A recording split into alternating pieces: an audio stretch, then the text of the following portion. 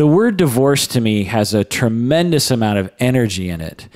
It is negative, it's conflictual, it's painful. When I hear it in my office as a marital therapist, as a couples therapist, it's like a bomb goes off in the room.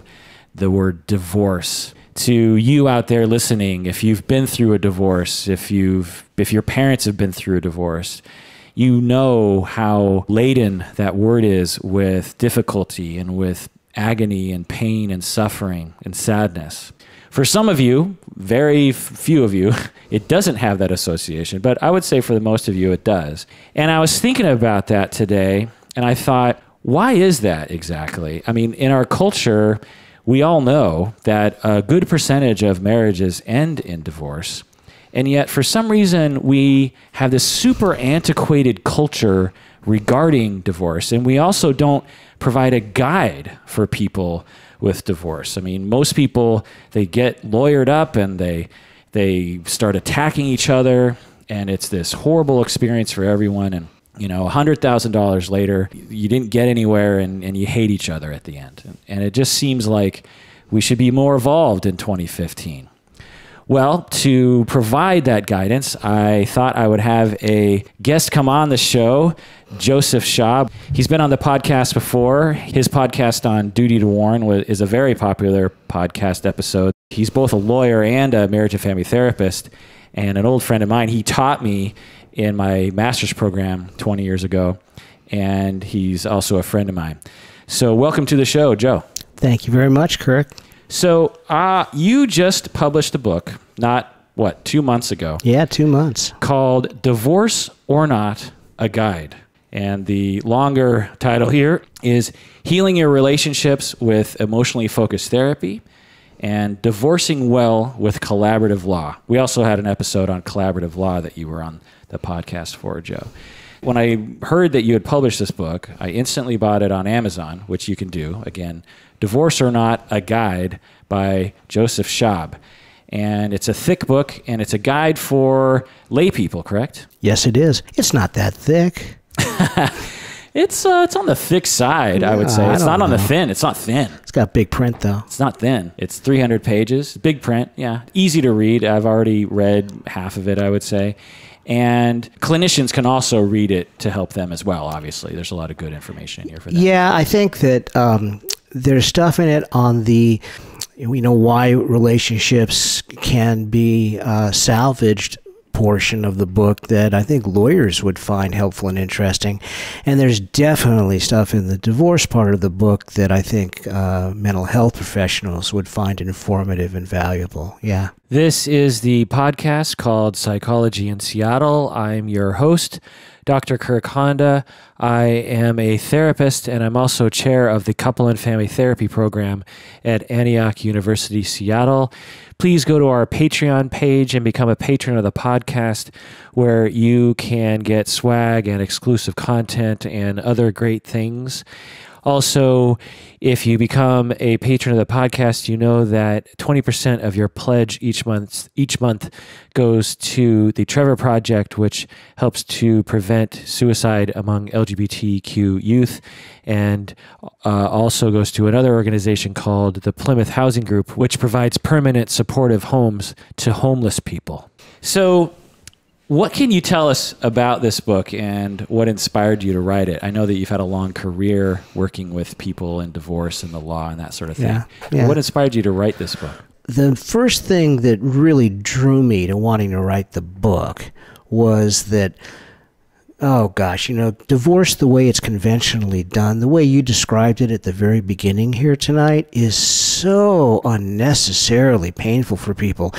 And I mean, I've been in the legal world for, over 40 years now. And, I think that the legal, as the court system and the way the legal world deals with resolving disputes between people, may be just fine if you are if you're accused of a crime. It may be just fine if you've got if you're Microsoft and you want to stop someone from using, your intellectual property.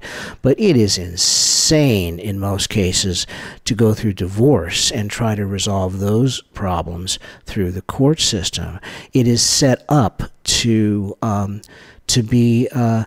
be painful to be people, to be adversarial, and so I really wanted to talk about that. And when I give talks to therapists about divorce, I talk a lot about the 7 cardinal rules of legal divorce. And there's a lot of different kinds of divorce. There's a psychological divorce. There's, what people go through moving up to the point that they decide they can't be married anymore. There's a lot, there's the social divorce. How do you present yourself to your community as a single person where you were a couple? All kinds of things around that. And then there's the legal divorce. And the legal divorce really focuses on certain specific things, like how you arrange parenting and what you do with assets and liabilities and support. It's done in such a difficult way for people, and I came up with really 7 cardinal rules about what you need to know. Like, one of them is lawyers are trained to make a bad situation worse. And in fact, I want to read from that in a little while. Another one is, judges do not dispense justice. And they're good people, but that's just not what the system provides anymore. Lots of things like that. So that was the first thing I wanted to really press. And then as I went into it, as I have gotten more deeply into my couples therapy work, I was first introduced to a lot of couples therapy through John Gottman. And when I heard John Gottman speak down in Portland about 10 years ago, the thing that really impressed me about the guy was that he was promoting a form of working with couples that really addressed the problems of couples on the brink, people who were really having a hard time. In fact, he has so many great factoids. I love his factoids. And one of them is that, when a couple comes in to see a therapist, on average, they've been having serious problems for 6 years. So when we see people as marital therapists and couples therapists, we're very seldom going to get people in there saying, well, we were doing fine, except we need a little help with communication. Usually people are just really fried and they're at the end of their rope. And Gottman was the first person that I had heard who really conveyed a message that his work was around helping those people.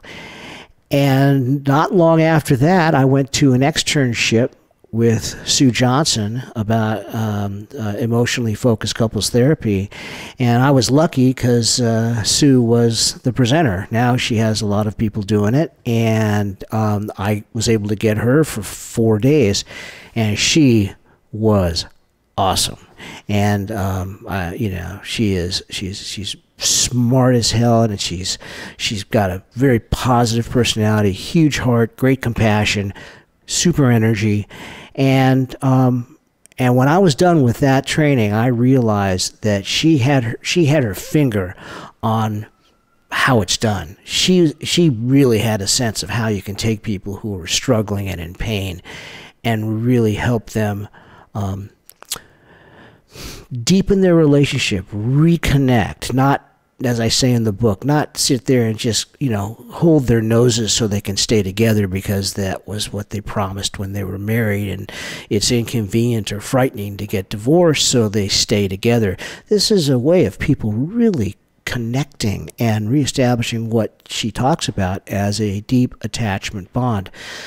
And so, and I also believe, like Bill Doherty has said, that a lot of people do couples therapy that really aren't trained to work with couples, and they're individual therapists who end up working with couples. And I think that is one of the reasons why couples therapy is acknowledged to be the least successful form of therapy. And so I thought it was important to talk about that element too, that that there are ways of thinking about working with a couple as an entity. For example, I don't see people individually. I will at the beginning, briefly, just to connect with each of them, but I do not, in the course of my work, see people individually. I just don't think that that is consistent with an idea of working with the couple as an entity, and those sorts of ideas. So first, it was how hard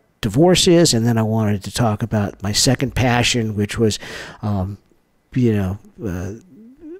marital therapy that can truly work and be touching and moving, and that is really the focus of much of my current clinical practice. And then the last thing was, which turned out to be really a long desire of mine, was to help people understand what collaborative divorce is, because the story of collaborative divorce is an incredible story. It's been around for 25 years. It's amazing that people still do not really know what it is or understand what it is or how it differs from the conventional approach. And that was the third thing I really wanted to accomplish in this book.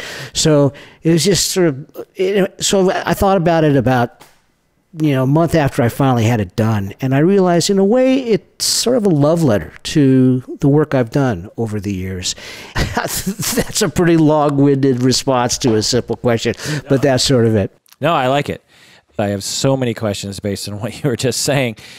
I'm guessing the listeners might be wanting a quick synopsis of collaborative divorce. Collaborative divorce. Well, lawyers started to become trained in figuring out how they can help people communicate with each other when they're under stress and how they can not be so adversarial. And it was a huge paradigm shift for lawyers, and it was tough. But one of the things they began to realize was that lawyers can't do it alone. And they had to create a much more supportive, what we call container for these people going through the process. So first they brought on a mental health professional as a coach. Some places in the country have a mental health professional for each person. There's 2 coaches. We don't do that here in Washington because we concluded 15 years ago when collaborative law came to Washington that a trained couples therapist can hold both people and make a safe environment for both people, and it's more cost friendly for people. And then there was an additional movement to bring in a financial specialist who could really help people figure out what they had, what their budgets were, because knowing your budget is super important to have a divorce. Divorce is so full of fear and anxiety about the unknown, and one of those unknowns is, what are things going to cost, and how am I going to live, and what's going to happen to me? Financial person really helps people figure that stuff out and communicate with them in a very positive way. And they're a neutral. They don't side with anybody. They work with both people together, because the idea is that there is a goal that they are working at that will, like, those people have a problem, which is, how are they going to disconnect and proceed with their lives so they're okay? And the financial person helps them come together and jointly look at that problem. And finally, there was a person they brought on for children as a child specialist, who is often called the voice of the child in the process. And that person would talk to the kids and get a sense of what's going on for them. People who are now 20s and 30s and their parents got divorced, one of the complaints you hear a lot and have for a long time is, my parents didn't talk to me about what was going to go on. They were, they made their decision about where I was going to live and what was going to happen. They never talked to me. And while kids can't really have a final conclusive say about what the final residential situation is going to be, it was just dropped on them without any input from them. And so the child specialist talks to the kids, helps them understand a little more about what this process is, and makes it a little safer for them. And so there was a team that coalesced around this couple. It ended up being a process that allowed people to go through a divorce which is as horrible as what you described at the very beginning, with the trauma. I mean, you know, divorce is a huge attachment injury for people. And so with that trauma that they have, it allowed people to essentially be held by a trained and compassionate professional team as they move through this process. The idea has just grown and spread. Now, the other thing to be aware of, which is important, is that collaborative divorce is not cheap. It's less expensive than the conventional approach, almost always, but not so much less expensive that people should choose to do it for financial reasons. But I can guarantee you, I can pretty close to, whenever I use that word, I have to, I put my lawyer hat on and I go, well, can I really do that? Yeah, I'll do that. I'm pretty close to guaranteeing you that if people had the choice between going through a conventional divorce and going through a collaborative divorce process, and they spent pretty much the same amount of money, that the outcome and their satisfaction, and most importantly, their ability to be able to be in each other's lives afterward, which is particularly important when they have kids, is really going to be enhanced to an enormous degree. Right. And just to clarify here, so in the regular, what you're calling adversarial divorce style, each partner, each marital partner, lawyers up, and they hire a lawyer that advocates for them, that fights for them, that essentially tries to make a case that their client is more deserving of both children and money, and the other partner is undeserving of children and money. And each lawyer will hire their own child specialist and their own experts to fight against the other side. And, right. And in collaborative divorce, aside from the lawyers, you have one professional that is for both people. You have one child specialist for both parents. You have one financial advisor for both parents. Each person gets a lawyer, but the agreement is that the lawyers will work collaboratively.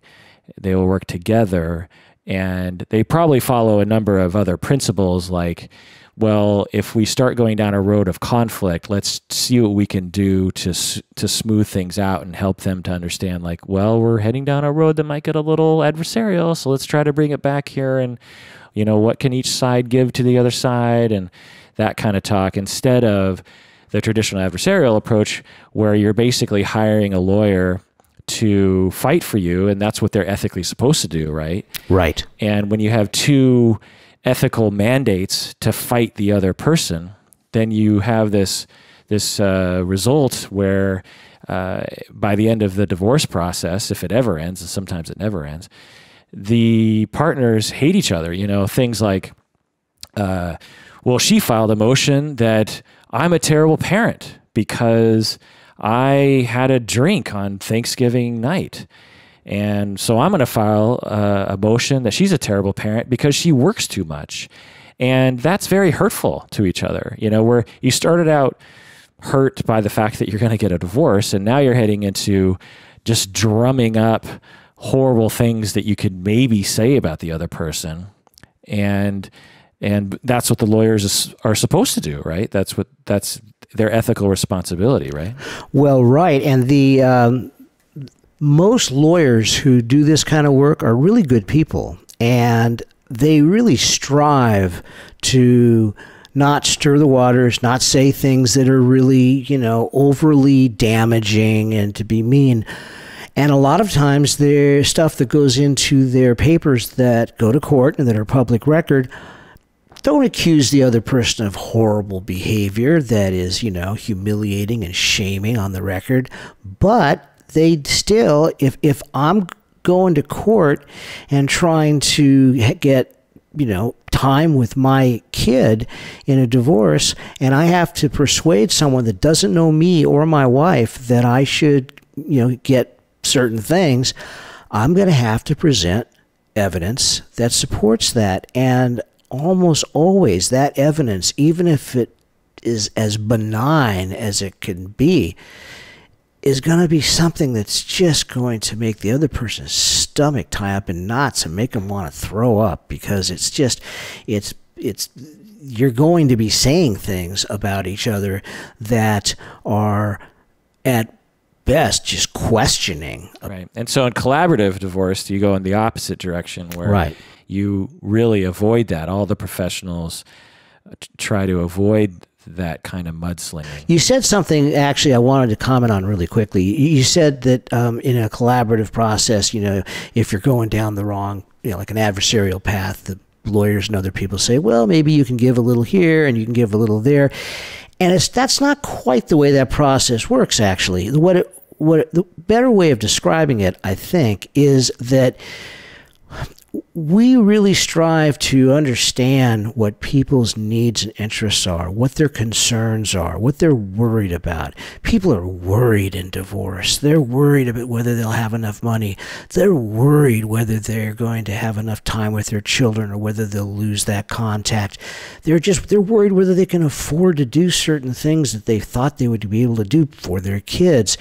And so when people get cranky with each other and they get their backs up and things start looking difficult, and it sounds like they are moving into perhaps a certain deadlock, one of the things that is helpful is to really explore with them what's underneath their current, position. Right. And so in adversarial divorce, it's all talk about positions. Right. Whereas in collaborative divorce, it's focusing on people's worries and concerns. Or mediation. Mediation also does that, and that's important. Yeah. Okay. And are you saying that's different than adversarial? Mediation is quite different from adversarial. Right. Yes. Right. And is it closer to collaborative divorce mediation? Absolutely. Okay. And so the therapist that is employed, the collaborative divorce therapist, the coach, they talk with each partner about those concerns. They help them be able to identify and articulate those concerns. And they also help the people who work as coaches in this community have different ways of doing their work. Yeah. A couple of them who are excellent do a lot of psychoeducation and talk a lot about how, your role as spouses has come to an end. And yet your role as parents will never end. And so you have to shed one identity, but hold on to the other and not let them contaminate each other. So your anger at the other person as a failed spouse has to be set aside, because you are now dealing with them not as that, but as another parent. Yeah, I can imagine a situation, well, I can't only imagine, I've seen it many, many times as a therapist, where a couple enters into a divorce, they have children, and say the father is worried that he's going to get screwed on the custody and he's not going to see his kids very often, and he's going to, as you say, lose that relationship. He's going to be a Disneyland dad, and he's going to lose that intimacy, he's obviously going to lose the daily intimacy, but he's really worried he's going to miss a majority of the intimacy with his children. And so as his anxiety goes up, without collaborative divorce, without sort of guidance and help in that way, he's going to start looking for ways to hammer the mom on her parenting, on her issues, to try to win the argument that she shouldn't be given custody at all, even though he knows that she'll get some custody. But he's going to really hit below the belt potentially to alleviate his worry that he's not going to get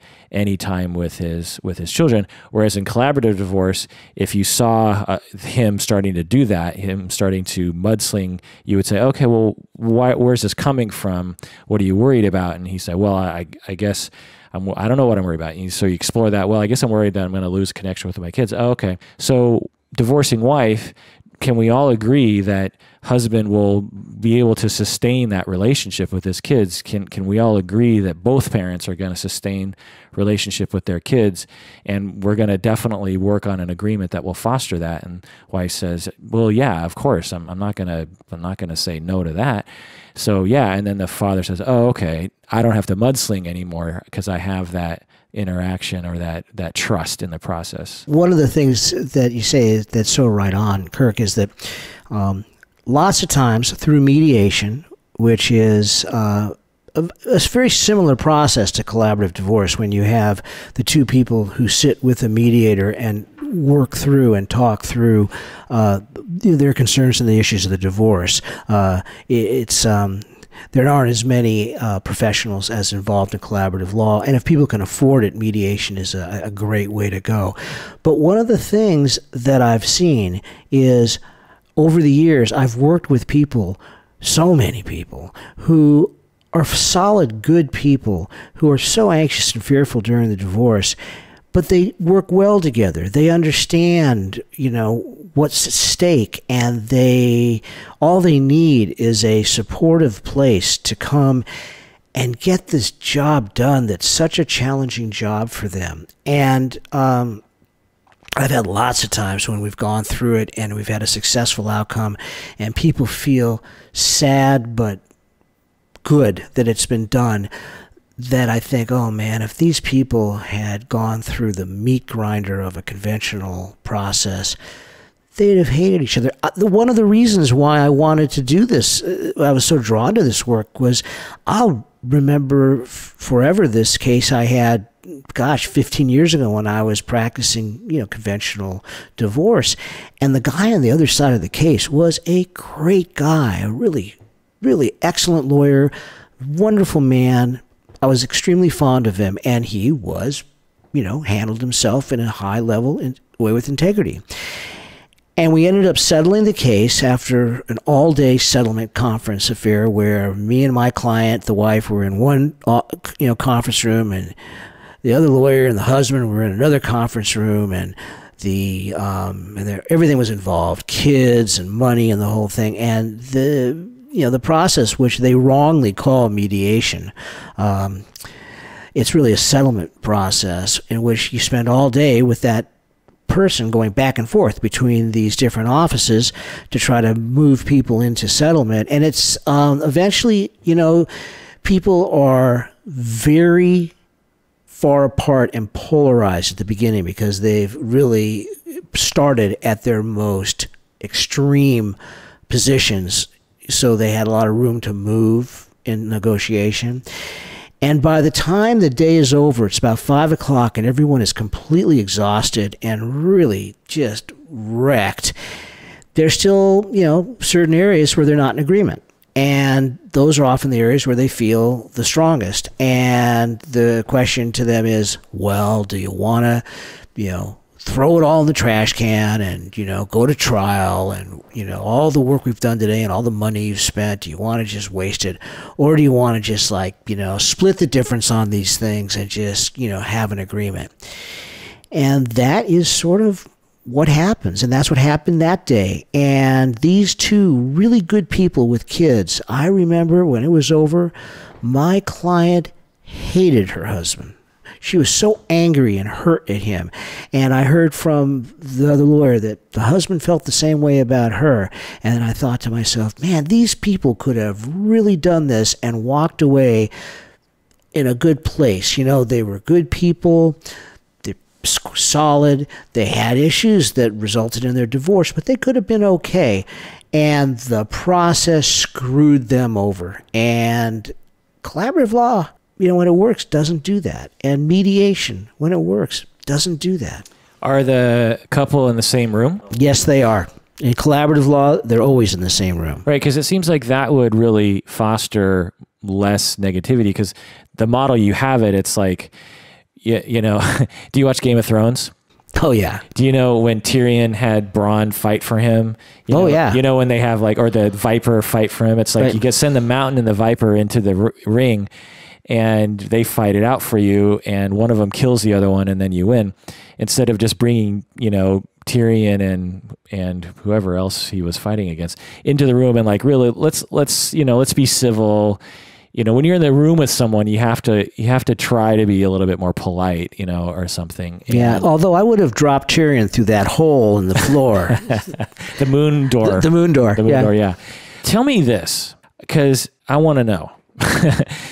I often, in my experience, because this is not my expertise, and I always say this to people as they're headed toward divorce, and as a way of trying to dissuade them from going down the adversarial route. And I always recommend collaborative divorce, and I show them the website, which is what again? In King County, it's kingcountycollab.org. Okay. Yeah. Or they could Google collaborative divorce or something, right? Yeah. Sure. Collaborative law. Sure. There's a cabal of professionals that are trained and agree to follow certain principles, right? Yes, a mystic cabal. Yeah. And so answer me this. Because this is my experience that I've found to be true, is that there's generally an algorithm or an equation that the typical nuclear family goes through with regards to asset division and parenting plan. You take, say the classic example is you got a man who earns a certain amount of money. He's had a career for a long time. You have the woman who her career has been off and on. She's worked part-time. They have 2 kids. And the equation, in my experience, 9 times out of 10, the woman gets 60% of assets and she gets a certain amount of maintenance for some kind of mathematically derived. Am I wrong in that? My experience, Kirk, is that it's not quite as, for want of a better term, cookie cutter as that. It's interesting that that's actually been your experience on that, because for me, there are so many different elements that play in. So typically, if you went to court, is sort of the benchmark, is that it would go to the woman and the father would have every other weekend or something, with like a Wednesday here and there, correct? That's still something that's done quite a bit. I mean, it's less, that's the problem, man. You go to court and these people who are sitting on a bench who see thousands of these cases every year make decisions based in part on a very small amount of information that they get. And secondly, based on kind of their own experience and their own prejudices about the way things ought to go, as opposed to allowing people to sit down and talk about what's going on for them. The mom may resist having the dad have more time with the kids, in part because that's been her role, for the last many years. And her identity and her sense of well-being are wrapped up into that. And, that's reasonable. That's fine. That's her life. And that is a huge loss. When the kids go over and spend time at the dad's, that's a huge loss for her. That needs to be talked about. Now, that doesn't mean that it trumps any other consideration at all, but to dismiss those concerns and to dismiss the concerns of a dad who said, I worked really hard during the marriage. That was our deal, and I didn't get that much time with the kids, but I really can adjust my life, and I want to be much more deeply involved. That is important, and that's legitimate. But if a guy wants to have more time with his kids, I always want to know, well, what has been your past experience? What have you done in the past?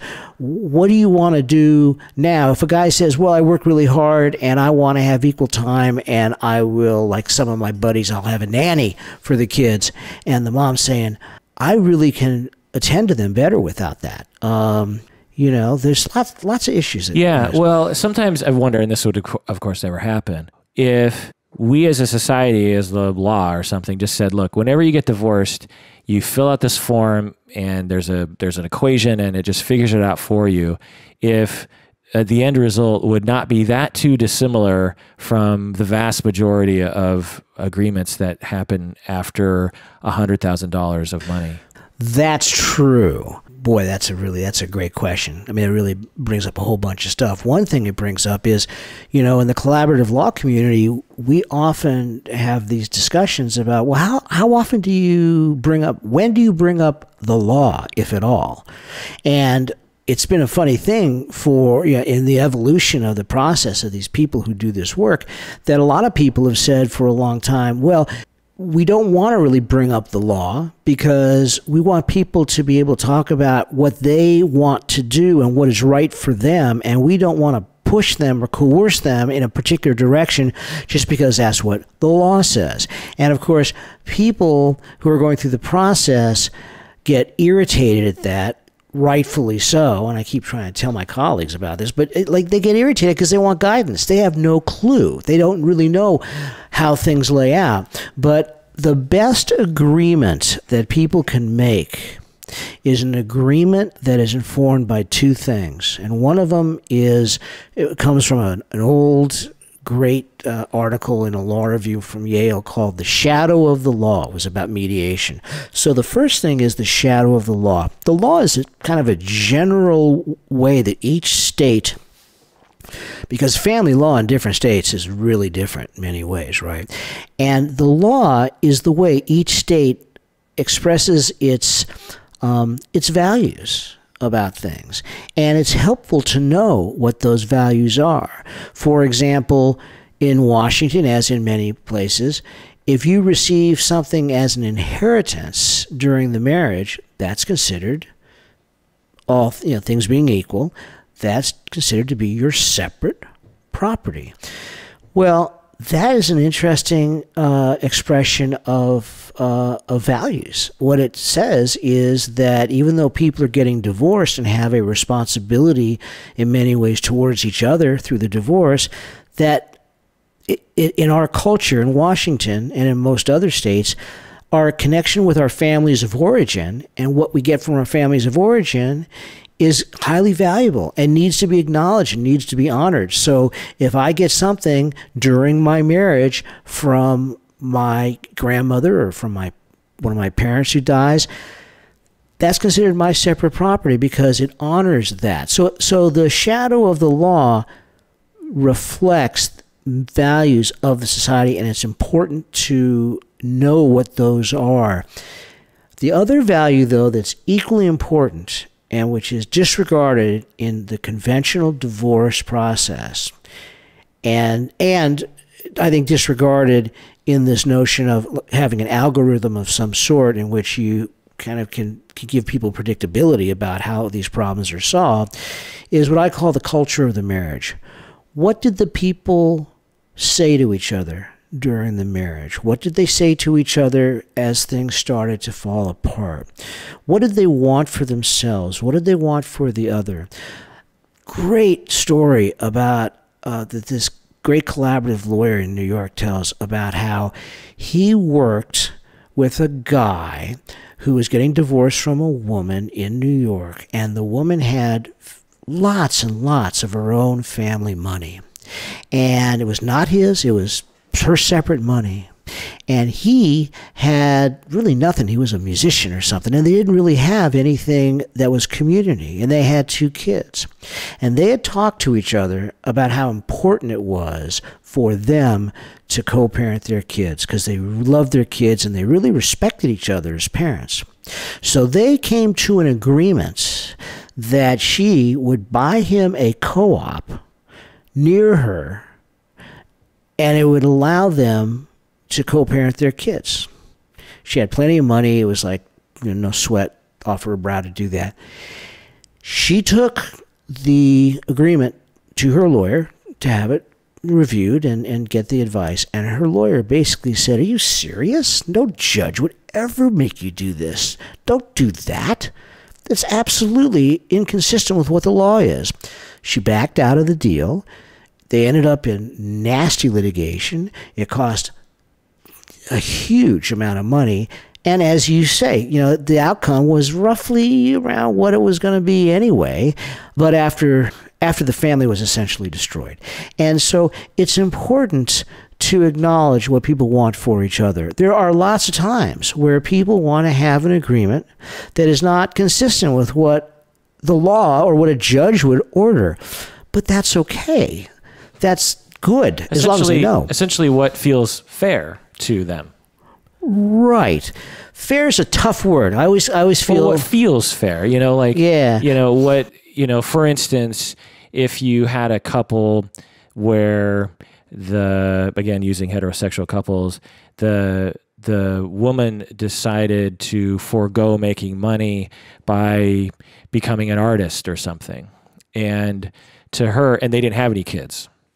Now, if they went to court and they were married 20 years or something, she would get 60% or 50% of the stuff in general and maintenance. But as this example, and I'm actually thinking of a couple that I know, the woman said, well, I didn't make you earn a bunch of money for me. In fact, you supported me while I was an artist, and we don't have any kids. And even if we did, we probably would have shared parenting in that way too. So even though the law allows me to take at least half of your stuff and you're going to have to pay me, for a number of years, I'm actually not going to do that to you because it doesn't make any sense.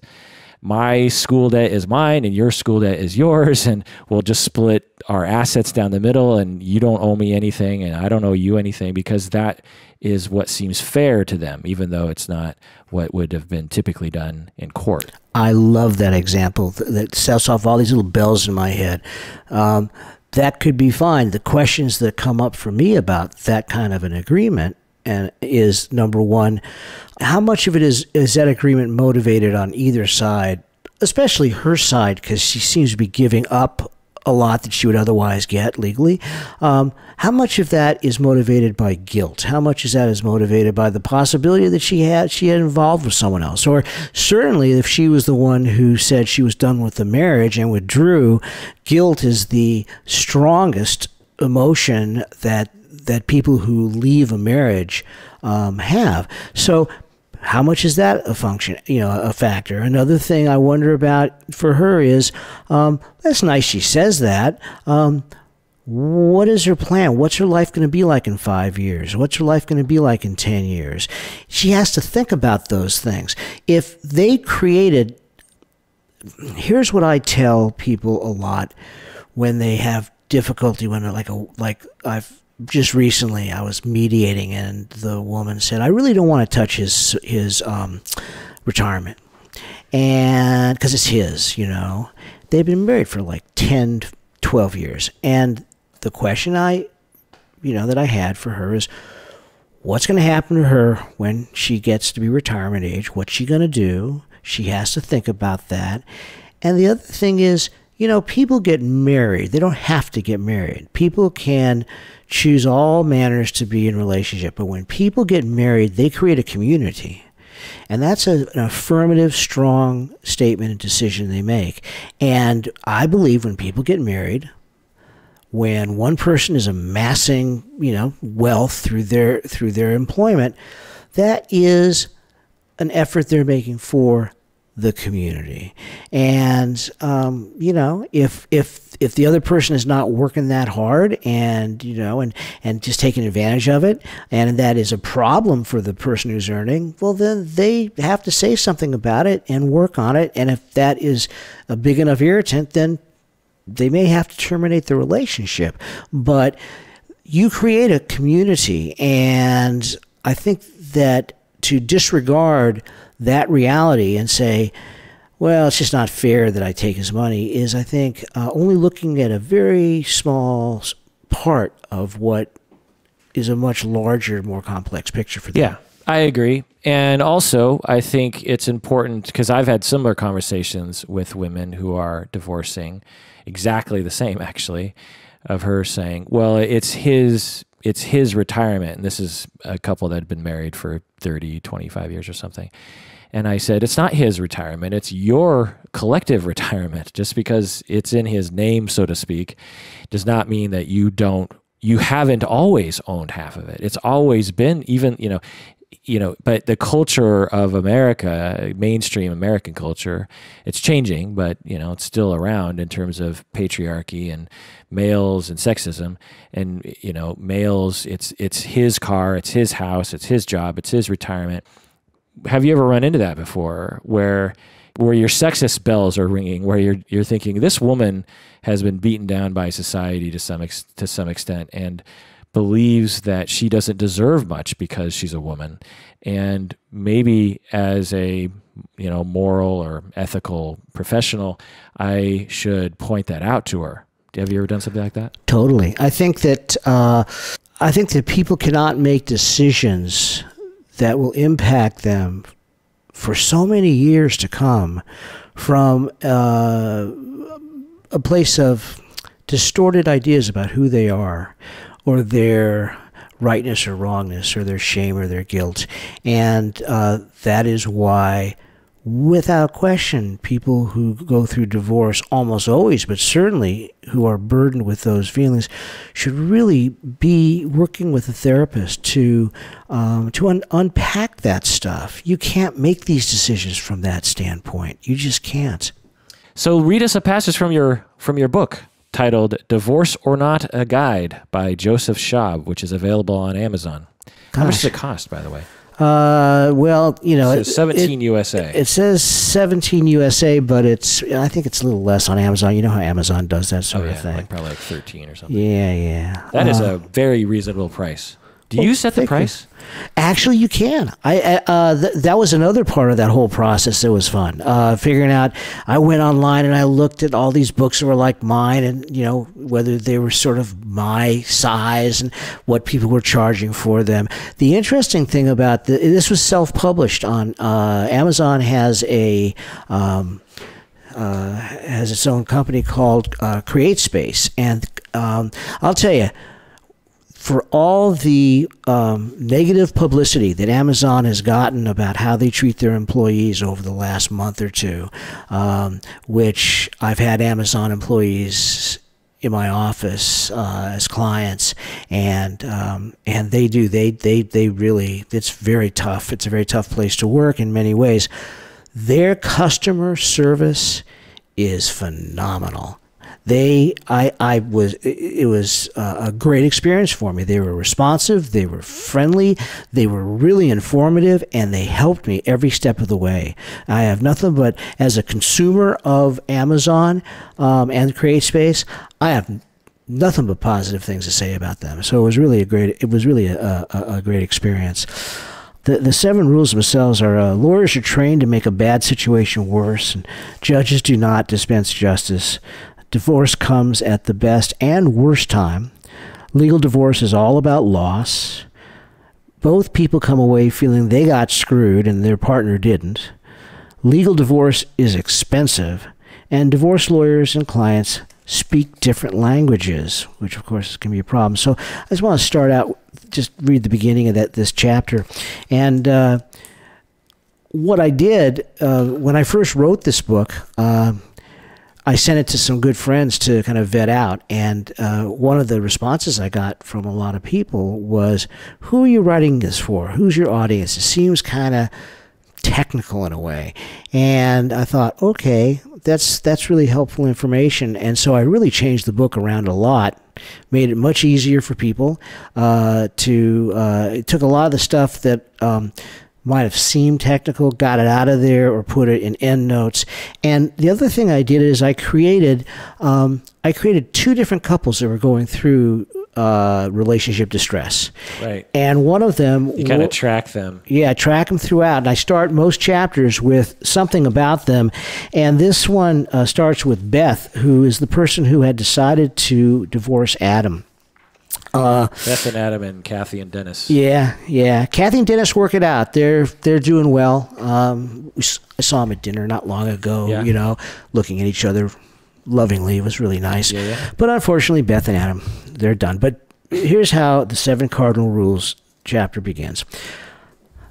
Beth had been surprised by 2 things when she told Adam she wanted a divorce. One was his angry reaction. They had been disconnected for so long, and he seemed happy with every part of his life but his sullen and resentful withdrawal felt like an ambush. Then, to put the cherry on it, and totally befuddling her, she looked at the email on his computer one night and saw that he had a month-long string of affectionate flirty exchanges with Susie from the office. These combined to put Beth in a decidedly shaky emotional condition as she sat in the well-appointed waiting room of her lawyer. She liked Linda from what she read on her firm's website. Linda had practiced family law for 25 years and had her own practice after working for a prominent local firm for 10 years.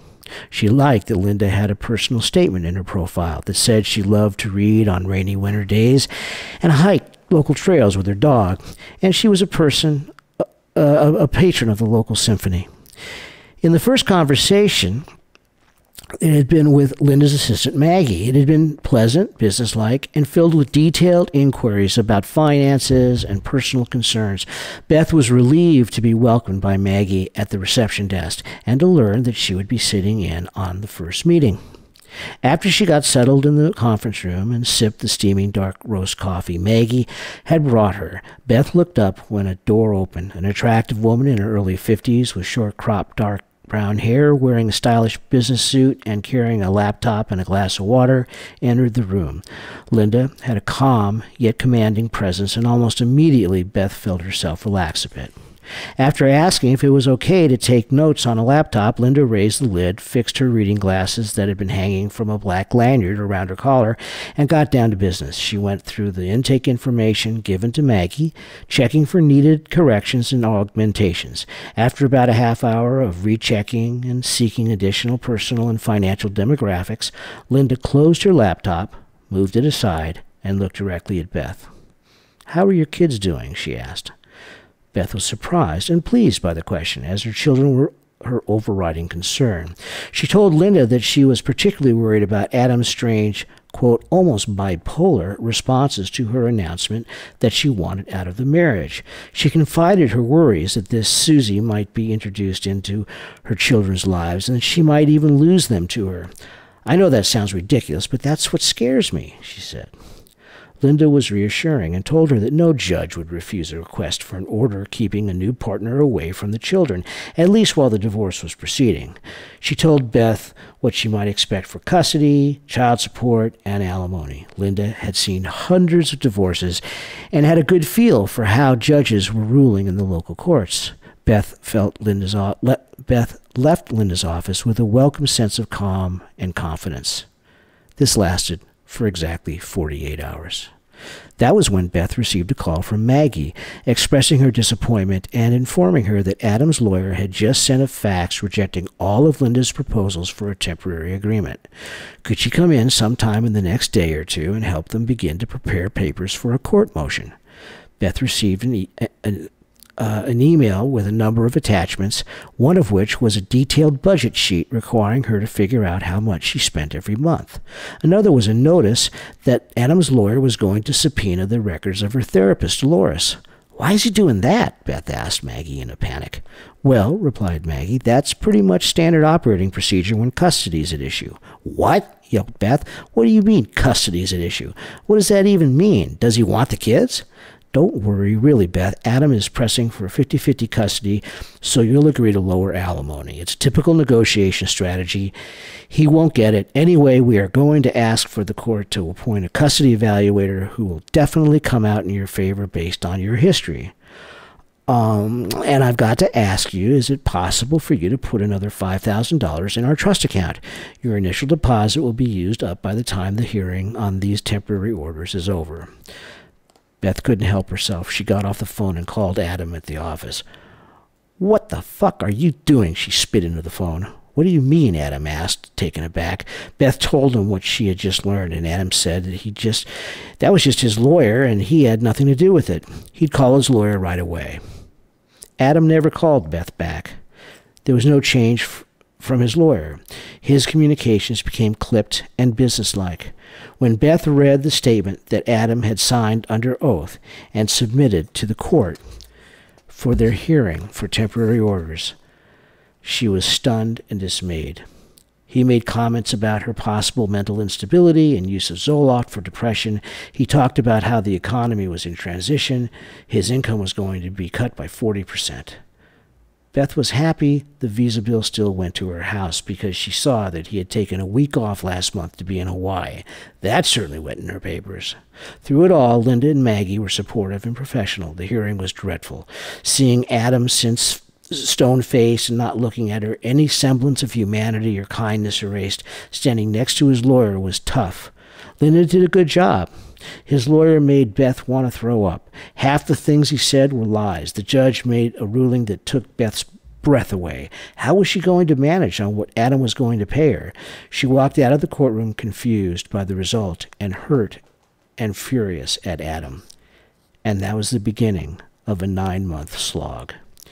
So that's just the beginning of their story. It's a happy story, but that's, but I think that's pretty reflective of. Yeah, I would say that it describes a very typical situation. If you're divorced out there and you went through anything similar to that, which I'm sure a lot of you have, my guess is you're thinking, wow, Joe Schaub, you are an excellent writer and you have a lot of experience with this sort of thing, because that is exactly what I went through.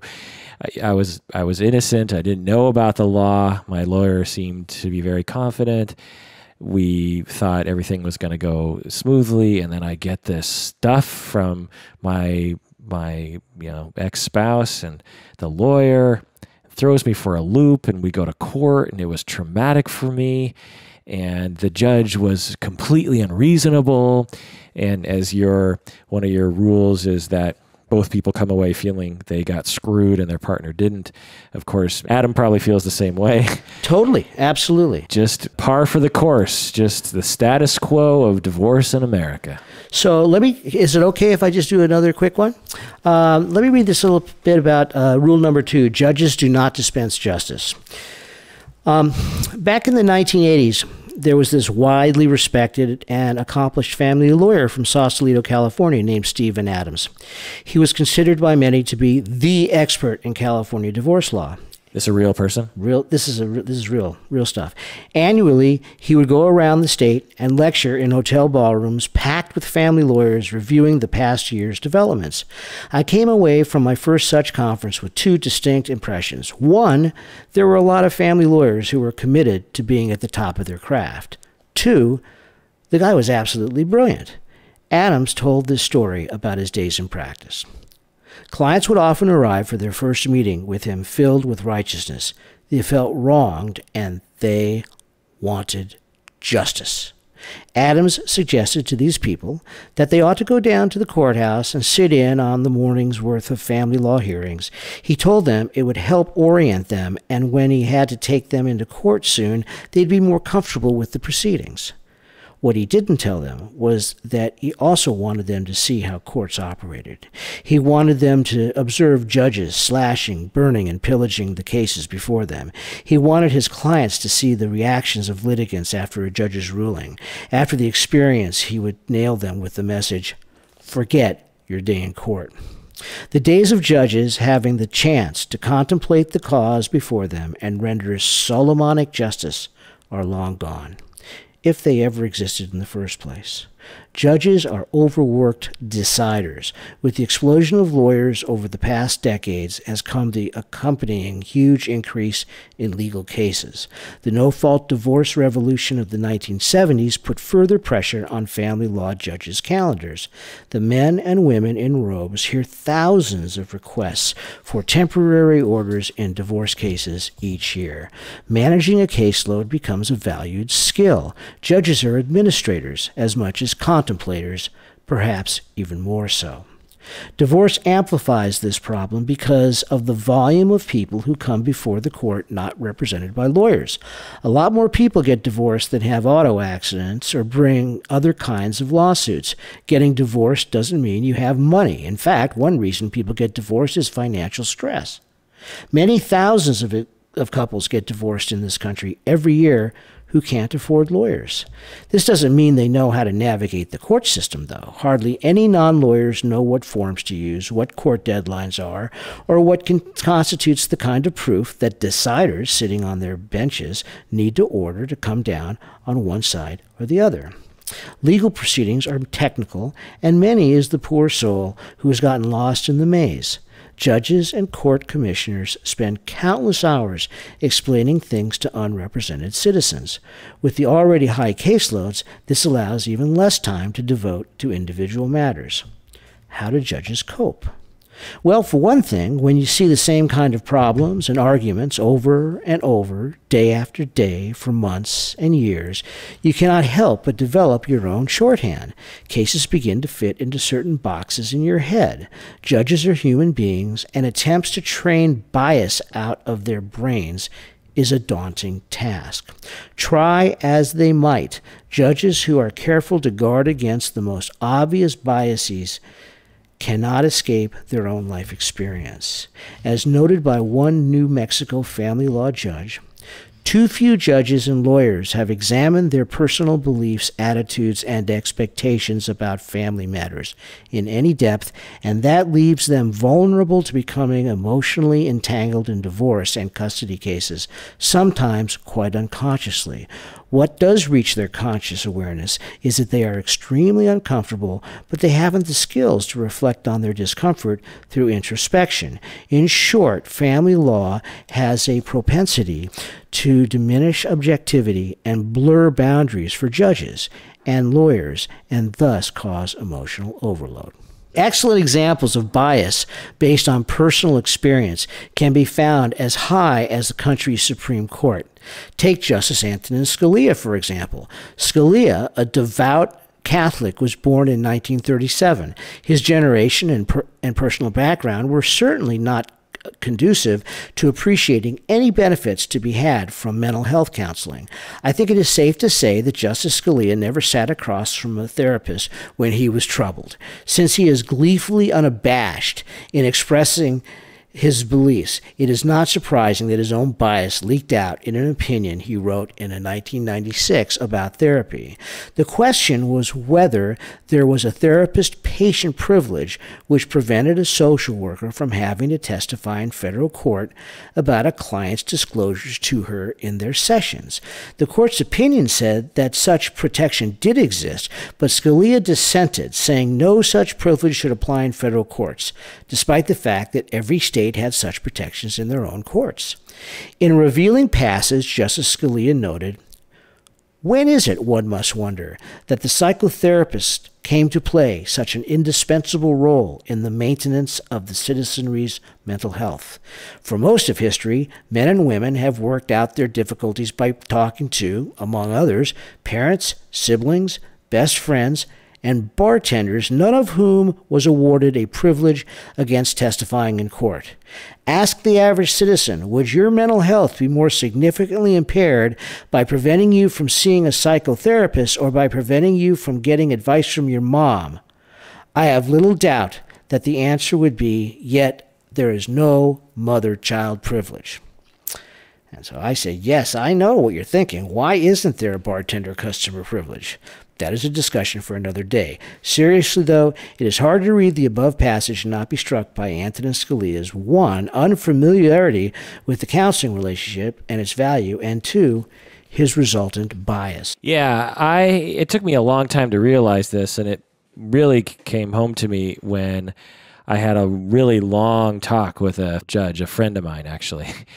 And we had a long, long talk about judge bias and about how they don't get trained on how to understand things. You know, how, you know, they'll see cases, for instance, on mental health and this sort of thing. And she was telling me that they don't get trained very much and they want more training. They're human beings. And they only have so much time to listen, as you say, to the facts. And they got more cases, you know, that are beaten down the door. And they're only human, and they only have so much time and so much brain power and so much wisdom to understand what to do. And so they end up looking for quick shortcuts to get to the end, or they're looking for, you know, well, what's typically done in this situation rather than thinking what's right or, you know, what's best. And that's a big question, right? Like, what's best for society and what's best for these people and what's best for these children. And, you know, that's I think a point that you were saying earlier, which is, you know, let's keep it out of the courts in general, because the court isn't an appropriate place to figure out what's best for a family and what's best for parenting and what's best for children. That should be a much more deep conversation that you have with a number of professionals that are looking at all the details and that are trying to help people negotiate those sorts of things. One of the things I think that's said oftentimes is that if you're bringing your case in front of a judge who's going to make this decision, I mean, there will be an evaluation by somebody who's usually a mental health professional that will be pretty lengthy and expensive and all, and they'll make the decision. But none of these people know you and your kids as well as you do. And you're the ones that should be making these decisions. Right. And this is, again, my opinion. And are you still practicing law? Nah. Okay, so you don't have to. I do mediation, but I don't do law anymore. So you don't have to deal with judges anymore, professionally speaking. And I don't either, really. I've experienced some horrendous judges that in family law. This one judge turns to me, and I was just providing testimony, and I didn't really care which way the situation went. I was called in by DSH just to provide information, and so I wasn't invested in anything. And one of the parents was having a problem with what I was saying, and so they said, well, Judge, he has been meeting at times individually with our son, our teenage son, and so, I don't think he's practicing real family therapy. And just for the record, I've been teaching and practicing family therapy for, 17 years. As you can see, Joe, on my wall are literally thousands of books, many of which there's another bookshelf over there of many. I will confirm that. Yeah. And as a marriage family therapist yourself, you can attest that it's standard practice for many family therapists to occasionally meet individually, particularly with a teenage boy, if he's especially if he's not talking very much in front of his parents. And so the mother can say that, she can say whatever she wants. But the judge turns to me and says, "Sir, you are an unethical therapist. You are providing unethical treatment. You call yourself a family therapist?" No. Yes. And I looked at her and I was seething on the inside because I was teaching family therapy at the time. I'm like, who the F are you you can ask me my expert opinion and you could start quibbling with me about that, but just without any question in your mind, you just turn to me and tell me that. And I thought, what can I do to that? Like, she's all powerful. Where do you complain about a judge? What do I stand up and start arguing with her? Can I go to her boss and complain about her? Like, what recourse do you have? And so when you give seemingly, and correct me if I'm wrong, I'm sure I am wrong, seemingly absolute power to someone, I think there are abuses. And I don't know what response I'm looking to from you, but I'm just saying judges are human. And so if you're going to turn to these human individuals with extremely limited time and varying biases, as you were pointing out, reading from your book, written so well, then you're really rolling the dice. And so it really points to, let's try to keep this well away from the court, because so often families leave court, everyone feeling terrible. Absolutely. And, lawyers who do the conventional job will almost always tell their clients as they're approaching trial, this is a risk. You don't know how the court's going to respond to things. Well, let's get back to your book just in closing here. Again, it's called Divorce or Not, A Guide by Joseph Schaub, who's a family therapist and an attorney. And just to highlight the different sections here, because I don't think we've really highlighted the different sections, you make it very readable and understandable by providing these two couples that go through the process. The first part of your book is about salvaging a marriage. Right. So it's like, this is, perhaps the first question that all couples enter into when they're headed towards divorce. It's like, how can, is it possible for us to salvage this? And these are the couples that come into our office. Right. One foot's out the door, or both feet are out the door, but I might as well go to marital therapy. Maybe they'll wave a magic wand. And sometimes that's absolutely possible. Because we're awesome therapists and we have magic wands. And we have magic wands. That's right. And so you have a few chapters here just talking about how to salvage a marriage, how to come back from the brink, right? Right. Right. And then you talk about how to make the decision about whether or not to divorce. You have Right. some guidance on that. And again, this is all a guide for couples Right. on that. So a guide to salvaging the marriage and a guide to making the decision. And then you have this guide to actually divorcing, Right. what that should look like. You have the 7 cardinal rules. You have the psychology of divorce. You have a chapter on if you can't avoid divorce, you should do it right. And you have a chapter on how to help the children through divorce. And talking about mediation and collaborative law and this sort of thing. And so I want everyone to know that it's the most comprehensive all-around book about divorce and how to do it right and all the different factors that go in.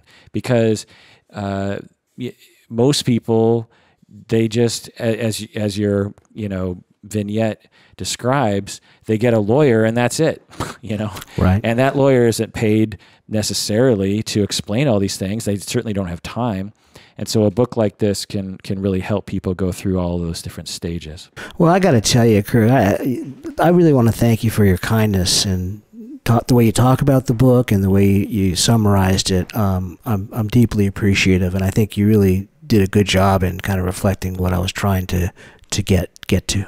Well, any final word on divorce? What's your Jerry Springer at the end of the show speech? Oh man, Jerry Springer, don't go on Jerry Springer if you're getting divorced. But I'd say that divorce, that intimate conflict is about the most painful thing we can go through in our lives, short of having our children suffering. And the greatest pain we'll go through and the greatest challenge we'll have is in our intimate conflict. And just because it hurts and just because it's painful doesn't mean that we cannot heal those wounds and strengthen that bond, because that bond is the most important bond we have in our adult lives.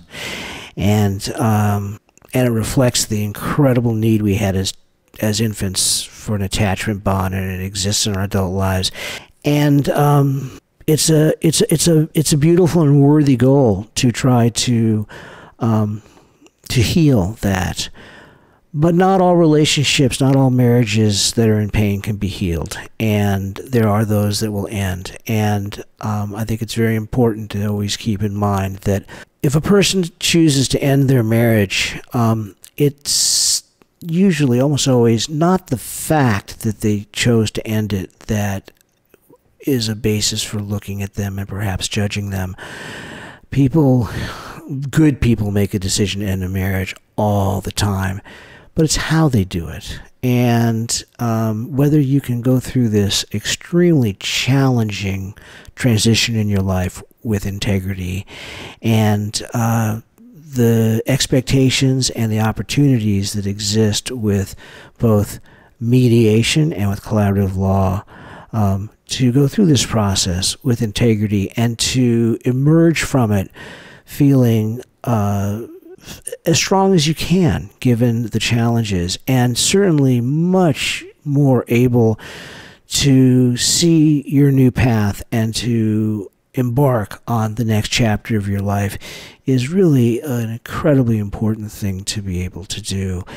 And for anybody who's listening to this, who's going through any of those struggles, I just wish you strength, and I also wish you the support of really good people who are, find it as their calling to support you. Yeah, the one thing that I always think about when any couple is breaking up, whether it's divorce or just breaking up, is how can we do this in a way that in the end you're basically friendly. You don't have to be friends, and maybe you're friends, but at one time you were in love with each other. And so why can't that relationship 10 years later be looked back on with some fondness? And I think a major component to that is the ability, after the point of okay, let's break up. From that point forward, how do you manage the relationship after that point. Because in our culture, we tend to say clean break. It's like, I've told her I want a divorce and that's it. I never have to talk to her again. I'm only speaking through the lawyers and I'm only going to do it over email and that's it. And a lot of people will say that. They'll be like, you don't have to talk to her. You don't owe her anything. And what I do a lot with couples is they go, because a lot of people come to therapy to divorce. Not many, but some do. And what I really focus on is forgiveness and of asking for forgiveness, asking for apologies and giving apologies. You know, if you fell out of love with someone, it's not your fault that you fell out of love with them, but you can say that you're sorry and you can mean it and you can say you're sorry, 20 times over the span of a year. It doesn't cost you anything. And as the person receiving the apology, you can say, thank you so much for apologizing. That's really all I wanted to hear, was that you care about me and that you're sorry. And just that alone can set people on the right path. Whereas so many other people, they break up, it's terrible. And then you look back on this relationship and you think, why was I ever even with that person? That person was a terrible human being. What's wrong with me? What's wrong with love? What's wrong with people these days? I could probably never trust another person again for the rest of my life, because look what happened there, when it could be a whole different narrative. And so, I don't know, I'm ranting, but it's a good rant, though. It's a good rant. Yeah. Well, that does it for another episode of Psychology in Seattle. Thanks for joining me, Joe. Thank you, Kirk. Again, you can find it on Amazon for probably less than $17, called Divorce or Not, a Guide by Joseph Schaub. 300 pages of great stuff. Highly recommend it. Easy to read. A guide to divorce all the way around. And people out there, take care of yourself because you deserve it.